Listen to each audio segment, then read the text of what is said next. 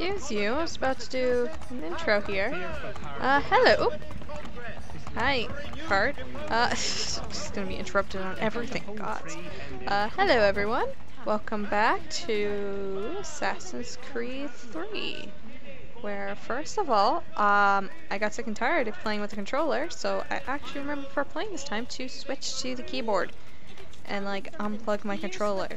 I also essentially replayed up until this point of the game on keyboard, so I would figure out the new controls instead of just hopping in blind. So everything is so much nicer and smoother.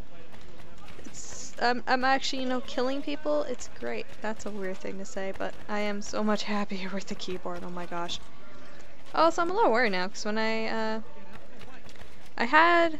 was playing it initially, it crashed. Or no, it didn't crash. I switched to a different window and I started doing things on somewhere else, and this was open in the background and it crashed, which, okay, whatever. Brotherhood and Revelations did that too. When I tried reopening this and going into this save file, it just like crashed everything on my computer. Like one monitor just disconnected and like the other one just went black. Like I had to like force shut down my computer. So I've been nervous to play this, but I think it's working fine now. I don't think it will be the bane of my existence. So where are we now in the map? Oh, the map, so much nicer. We got a main mission. And that, oh. What's that?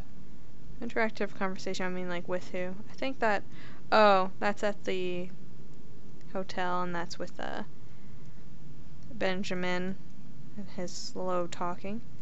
It's a lot of, I hope we come back to this city at some point. After this prologue. But for now, let's go do some stuff.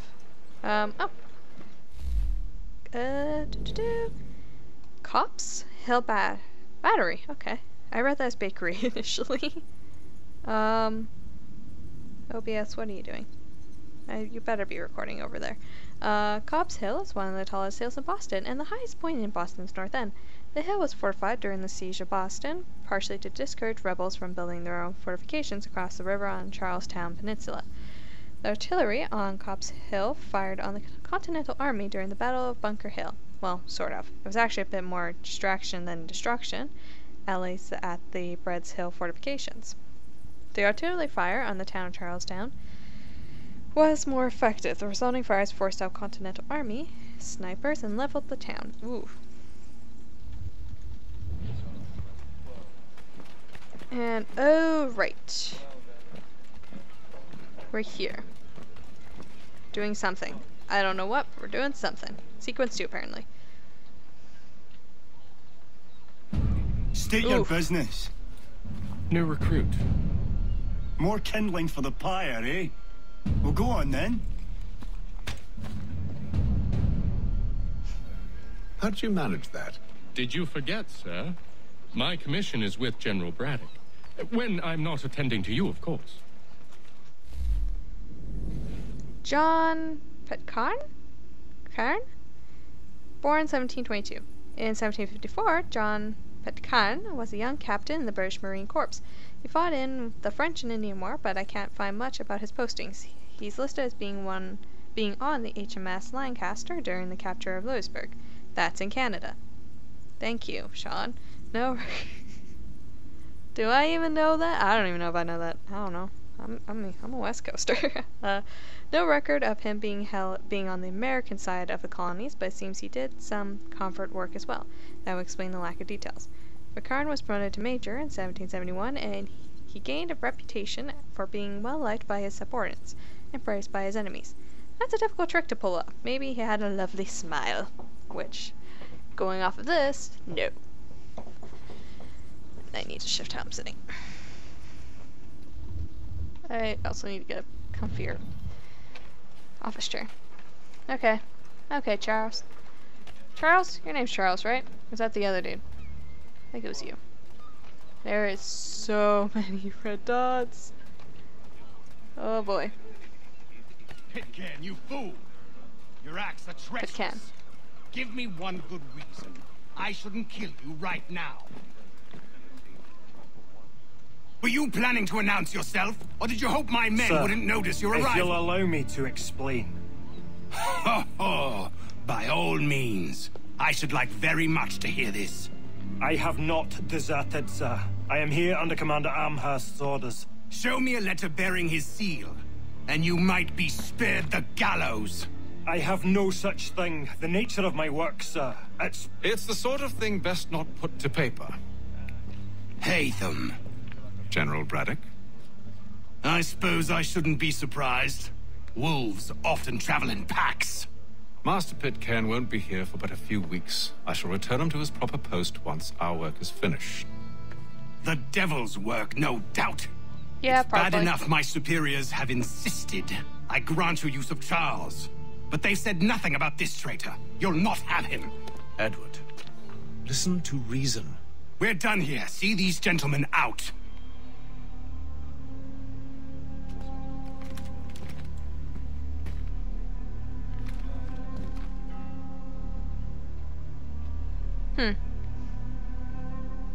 Well, that didn't go as I expected. And to think I used to call him brother. What now? They'll chase us off if we try and return. We're done with this camp. And as luck would have it, so are they. Come along. What are you planning? To steal Master Pitcairn. What? You'll see. Now, when I give the signal, you're to distract Braddock's patrol and lure them into a dead end. Edward, actually I'll read these later. I'll read this one later because we're in the middle of a quest. I'll just get out of here.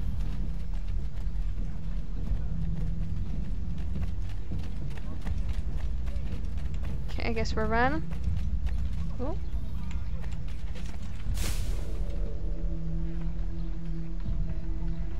When you feel ill, call upon the services Oh, of nope. a qualified physician. The city's medical register is always at your service. Okay. Wait, what am I supposed to be doing? Exactly. This is horrible and not telling me. Has your neighbor damaged your carriage? Optional. Oh, just tailing. Perhaps down Marlborough. No. Its residents are too content. Yep, nope. I'm like, Char. Days on trouble. I got caught. Okay. Yes. Well, it's good to know we are, tailing. What are you planning? To steal Master Pitcairn. What? You'll see. Now, when I give the signal, you're to distract Braddock's patrol and lure them into a dead end. Okay. I accidentally cut that off. And then they're gonna stop there, so... It took me several months to see beyond that and accept Oh, that maybe he's not, the because hero I didn't get detected that time. There we go. Where shall we head next? Perhaps down Marlborough. No. Its residents are too content. Their homes are nice, their days untroubled. What of Lynn or Ship Street? Yes. Those fresh arrived are often soon in dire straits. They're more likely to seize upon an opportunity to fatten their purses and feed their young. Get off. Okay. Ah, yes. Nice food there.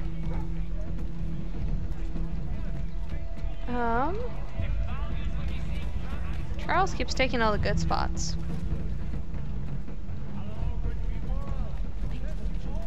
But... blend in. Hello. Ooh, okay, you guys are getting too far away, I'm guessing, is why it's giving me that symbol. Now! Really, There we go. Oh, okay. Good job, Charles. Oi! You thieves and scoundrels, one and all! Fie on you and your false war!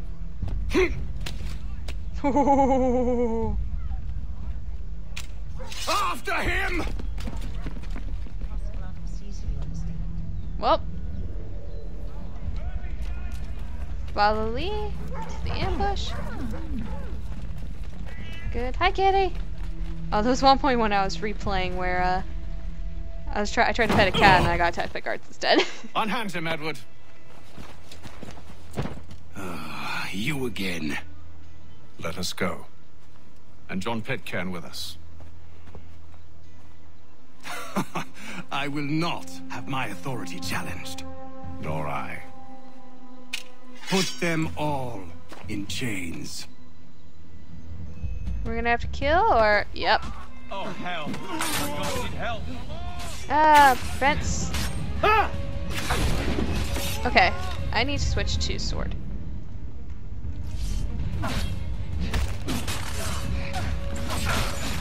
Go. Oh, okay, whatever. Didn't realize what I meant by snitches. Where am I? There I am. Oh well. Never playing. Can you actually attack someone? That'd be great. Thanks. Well. Oh, we still fighting? Okay, let me heal. Or, not heal. Actually, I don't really need to worry about healing. Which is nice, but. Look at all these loots. Oh, at least you're still alive. You! Okay, look at this guy on my feet. Oh, I'm standing on his face. Oh no. There you go. Oh, sweet. Is that gonna continue on? Oh, someone here. I can loot. Okay, I am already so much happier doing this. Oh, okay, fine.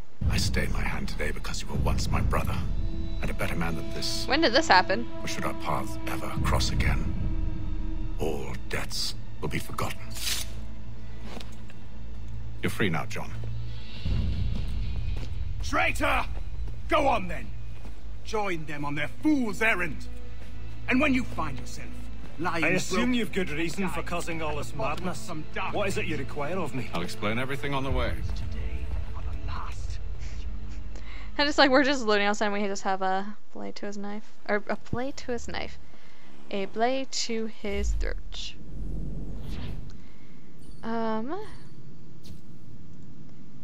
Which one's Codex again? No, what? Where are you going? Okay, sure, this works. Oh, Grenadiers. I was reading that as, Oh, apparently I passed some places, so... Fort Hill's in South Battery. Fort Hill is the second highest hill in Boston, if only it had tried harder when it was a little hillock, and overlooks Boston Harbor. Defenses were built here in mid-17th century, along with smaller one-gun fortifications near the harbor, named the South Battery. South Battery was expanded in the 1740s, but had fallen out of use by the 1760s. But both it and Fort Hill were rebuilt by Patriots during the Revolutionary War, but both were dismantled before the turn of the century. Fort Hill, the hill itself, not the fortification, was leveled in the late 1860s to make room for more land. So it never realized its dream of becoming the highest hill in town. That sounds familiar. It's because it happened to every hill in Boston. Hills are the natural enemies of Bostonians, and always will be. Good to note. If only that was the case here, but no. Christ Church. It is known today as the Old North Church, but it's the oldest church in the north end of Boston. Built up to 1776, it would have been known, or but up to 1776, it would have been known by its official name, Christ Church, and named after Jesus Christ, a former celebrity carpenter. This is where, said Carpenter Gothic, this is where on the night of Paul Revere's ride, two signal lanterns appeared to warn rebels on the opposite shore that the British regulars were on the way to seize weapons. The signal was Paul Revere's idea, but contrary to popular belief, the lamps weren't a signal sent to Revere. This was meant to warn lookouts on the opposite shore in case Revere was captured. The church was a natural choice for a signal flame.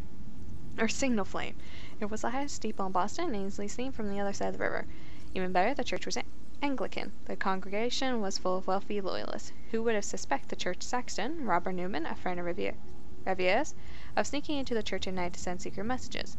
Well, the British would actually. They captured Newman a few days later and questioned him. He put on a terrific show, and managed to convince them he was innocent. And then fled town, which didn't really back up the whole innocent thing while we're at it. Very well. Wow, I am just going to change every line, apparently. John Pitcairn. How far did we get before I decided to stop reading? Wait, no. It wasn't his. It was someone else's I didn't read. That is not coming up on here.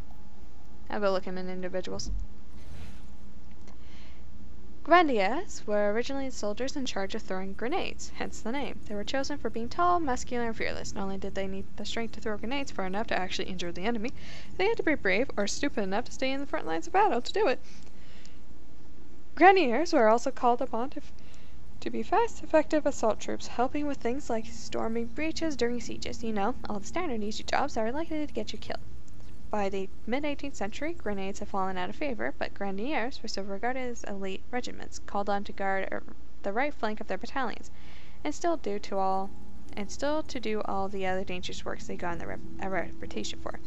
Interesting note on the hats: they were made high and narrow so as not to get in the way while you were throwing grenades, which is a good feature to have. Eventually, the mitre hat became part of the standard dress uniform in numerous armies. It's also possible grenadiers just really dig the idea of looking like the Pope. History is mute on that point. Damn historians. Just ruining all the fun, giving actual reasons to things. This one guy just vanished. Okay, sure. Why not? Yeah, okay. Guess we're not gonna read about that one person I decided not to do in the last minute. Sure, why not? New email received. What?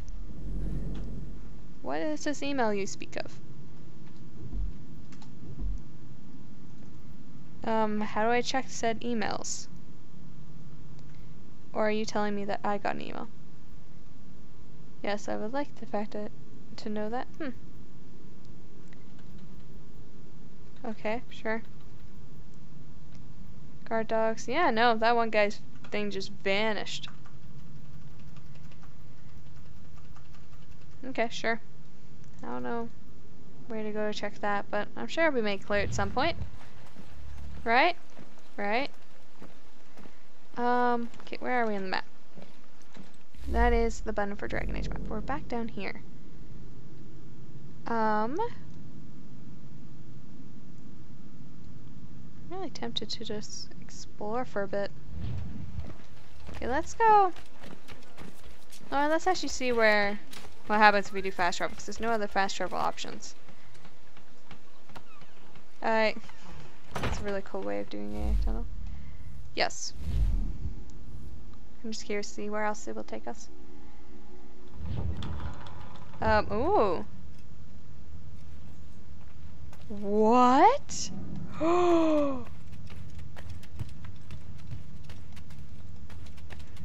What is this?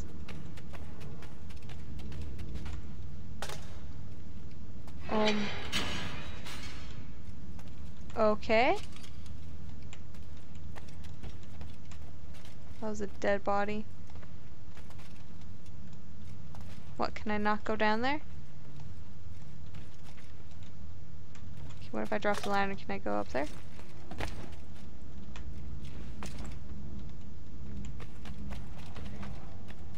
Where? This is gonna be confusing, ain't it? Okay.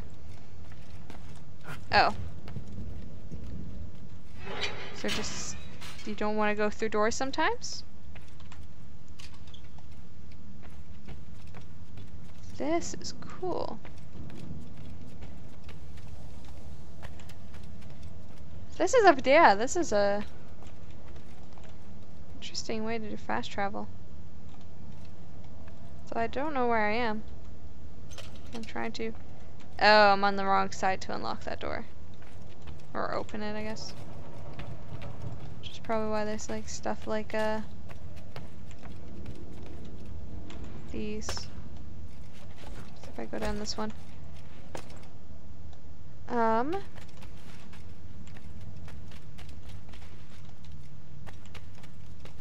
you go. Nothing in particular. Yeah, I'm just running into walls. Wait. Okay, I can only climb? Oh, okay. So it's just between those two, I guess. Huh. I'm guessing there's not going to be really many other places I can go at this point, since there's no other fast travel entrances unlocked. Exit through that kind of door. It's down this way. How's this look on the maps? Ooh. Okay. Sure. Why not?